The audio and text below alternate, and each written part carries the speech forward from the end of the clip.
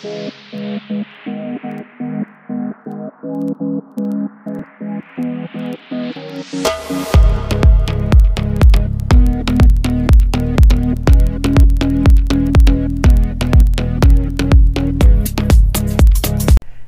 and welcome to the recap of 90 Day Fiance Happily Ever After, the Tell-All Part 2.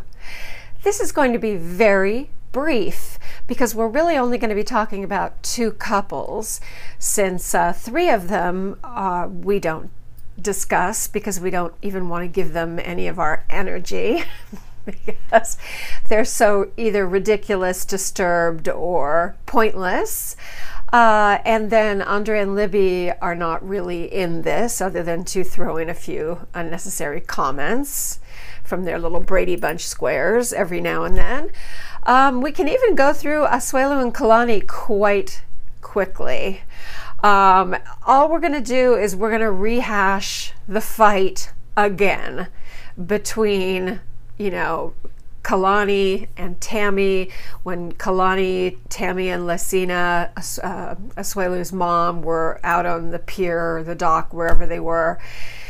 And it got very ugly, and she said that mom said he should just divorce you and leave the kids so that he can take care of his family. And of course, Tammy's famous, that she's going to beat Kalani up. And of course, Kalani is going to put in her 25 cents, and of course Tammy's also going to threaten to beat Kalani up, which is very easy to do when you're quite far away. I feel like all of this is extraneous. The opinions of Kalani and Kalani's mom Lisa, while they are both lovely, again extraneous.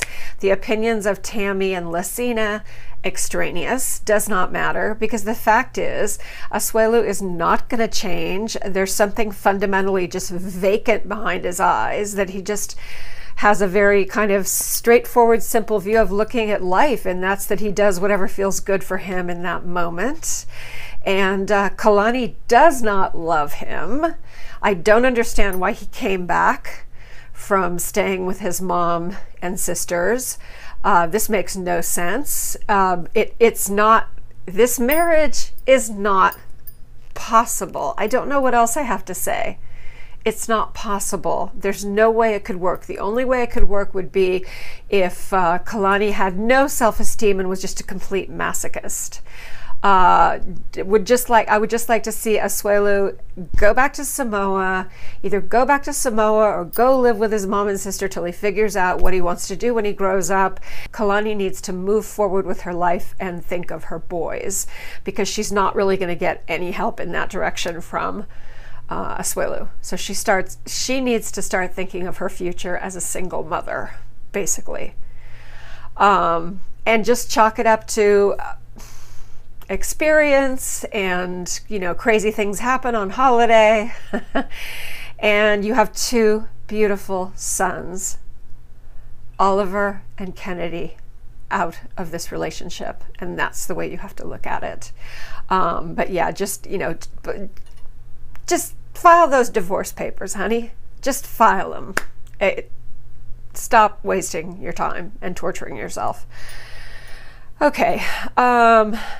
By the way, Asuelu gets frustrated at the end of the tell-all and just leaves. He just leaves. He just goes walkabout. That's what he does when things get tough. So file those divorce papers, and don't expect anything from him. Just get rid of him. Legally unbind him to you and go on with your life, and do not expect anything from him. It's not worth the fight. Okay.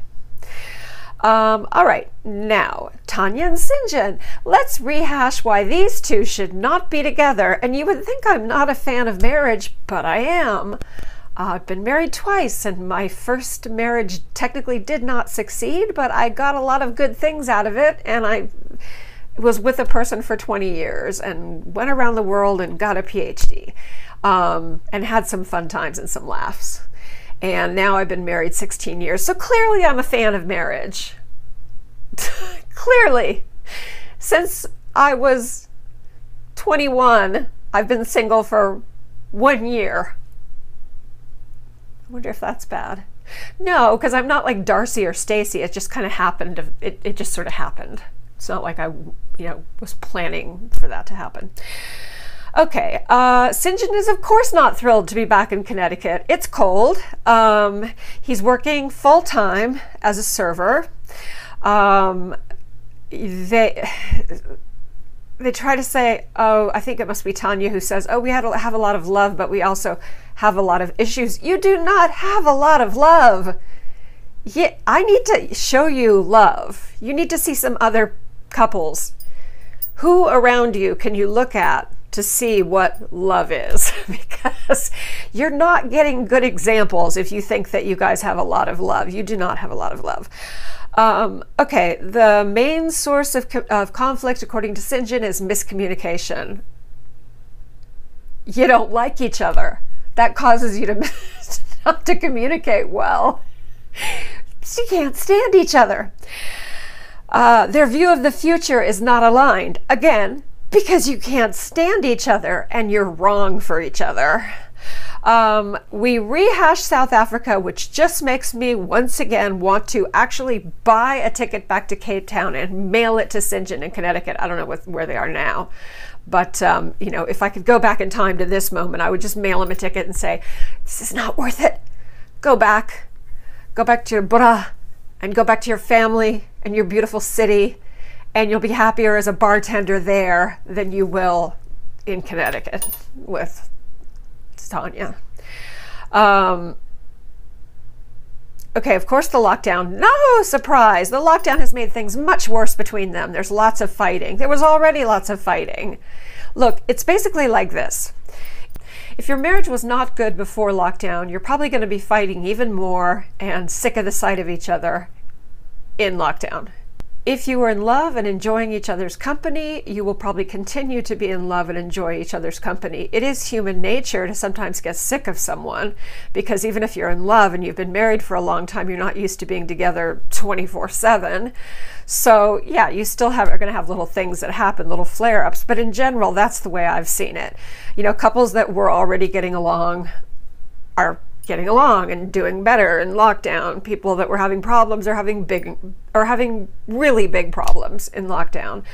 In the case of my husband and I, we weren't having problems before lockdown, but I have to say that whatever issues we did have seemed sort of irrelevant, because I'm just really appreciating how we are able to be together 24/7 without my wanting to jump out the window. I'm a very independent person.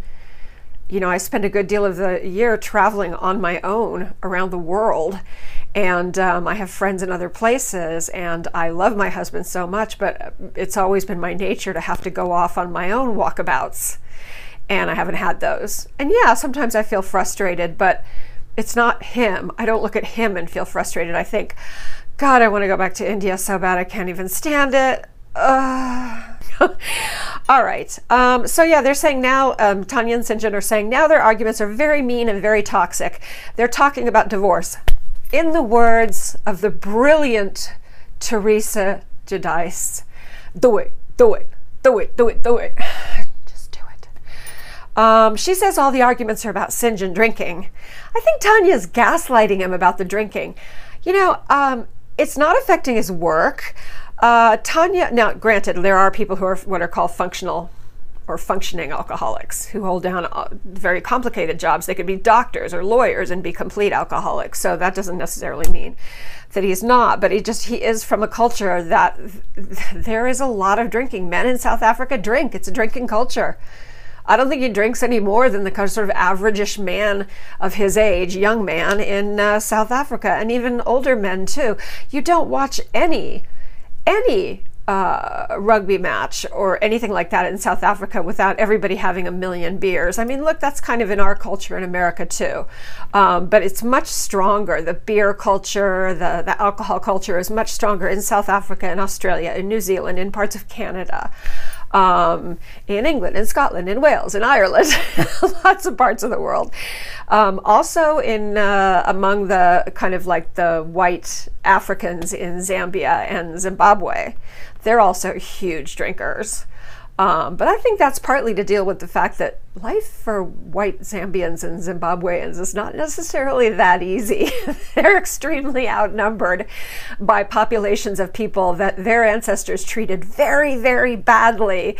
So I think there's always kind of a feeling of a little bit of a looking over your shoulder. I know that when I spent some time with a group of white friends in Zambia, there was a whole lot of, oh God, the way they drank. Woo!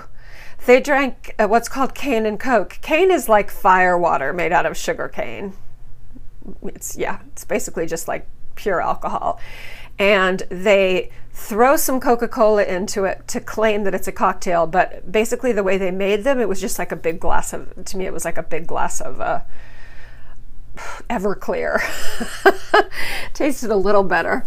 And yeah, like 2 of those, and I was like, you know, and it's not good. And, you know, they lived on the Zambezi River in Zambia. There are crocodiles and hippos in that river. It's not good to be really drunk in the bush in Africa, in my honest opinion. Okay, all right, so Tanya's just going to stick with this, and she's going to say, no, but all our worst fights are due to your drinking. It's all because of your drinking. Syngin's bras, his friends, Andres and James, say, no, he doesn't have a drinking problem, but come on, they're not going to say anything bad about him, and they're of that same culture and that same age. They probably all drink the same amount. So that doesn't mean that he doesn't have a drinking problem. But anyway, again, his friends say it doesn't affect his job, which, as we mentioned, is not necessarily a sure sign you're not an alcoholic. But again, having spent a lot of time in those big drinking cultures, and by the way, it's not just the guys. Some of the women in those cultures are big drinkers too. You know, I mean, geez, you should see some South African women put it away. So, and you know,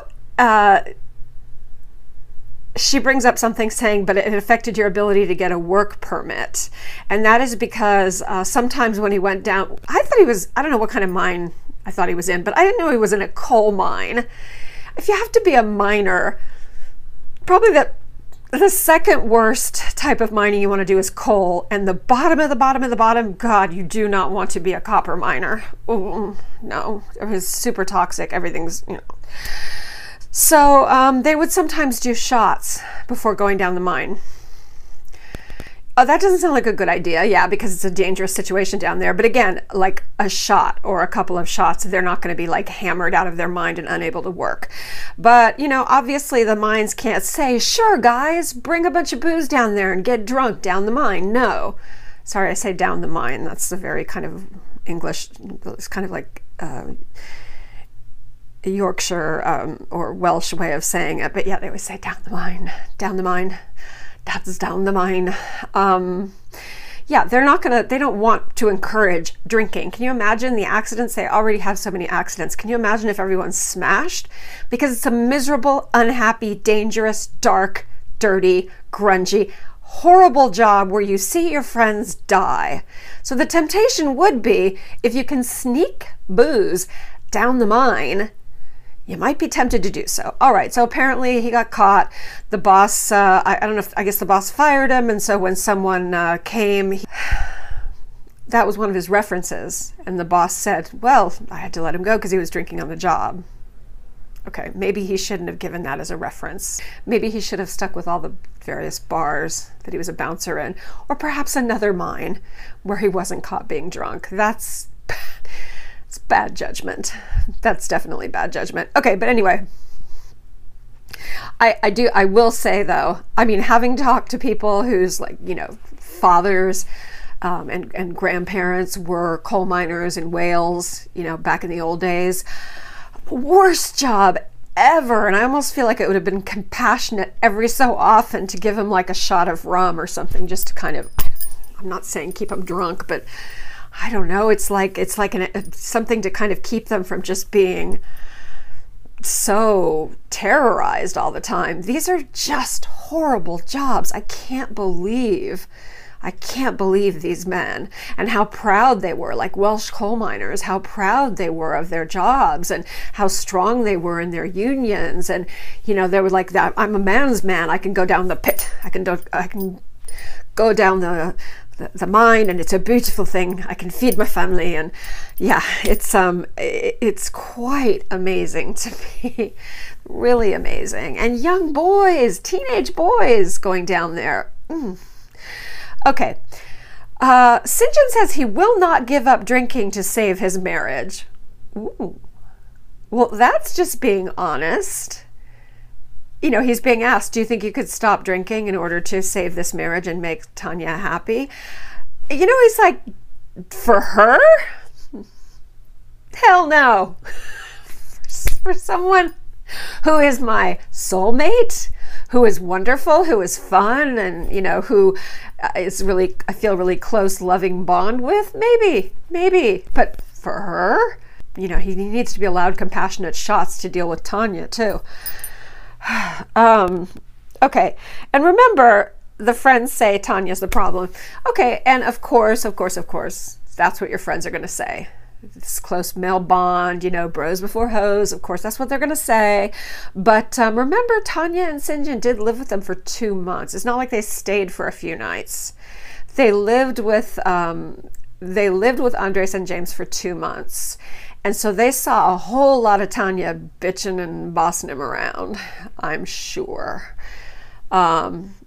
And then remember, these are, like I said, these are ride or die friends. They're going to support him no matter what. So I'm not sure if they're the best sources, but I totally believe that they would have seen her bitching at him and bossing him around, because that's Tania. Bitching and bossing. That's Tania. That's her thing. That's her bag. Okay. Tania still believes this is a match. Baby, no. No, baby, no. No. You need to... Syngin will give it another year max, which makes me sad, because I think that they should just... Tanya's more open-ended. In other words, she's willing to sit and stick in this for what, years? He's not going to want to have a baby with you. You're going to have to sneak it in or trick him, which, oh, I think that's the most disgusting thing. I hate that. I'm not usually 100% judgmental one way or another about everything, but boy, when it comes to women tricking guys, you know, and like pretending they're on birth control, getting pregnant, when the guy's like, no, I do not want a baby, or I do not want a baby now, maybe not ever, it's not nice. Okay, yeah, honey, no, let him go, let him be free. Send him back. Find someone else. Find someone who actually feels comfortable being bossed around, you know, by a woman, who is ready to have kids, who is going to just more go with the flow and not resist you. All right. That is actually all we have, because there's a whole lot of the other people that we're just not going to discuss. And it's just so ludicrous. And I'm hearing horrific rumors that I hope are just that, because there's always so much junk out there, about some of the worst members of this cast, the ones I don't talk about, getting their own show. And even maybe some of the ones that I do talk about getting their own show, but I don't want to see a show about them. They're really trying to just pump out 90 Day Fiance related content constantly all year and have multiple shows going at once, because that's TLC. Anyway, thank you so much for joining me, and please remember to leave your comments. You know, I love hearing from you. If you have not already done so, you can do me a very great favor, and you would honor me by pushing that red subscribe button and then ring the bell so you'll get notifications of my uploads. I will see you very soon. Please take extra good care of yourself. Be good, but not too good. Bye. Love you guys.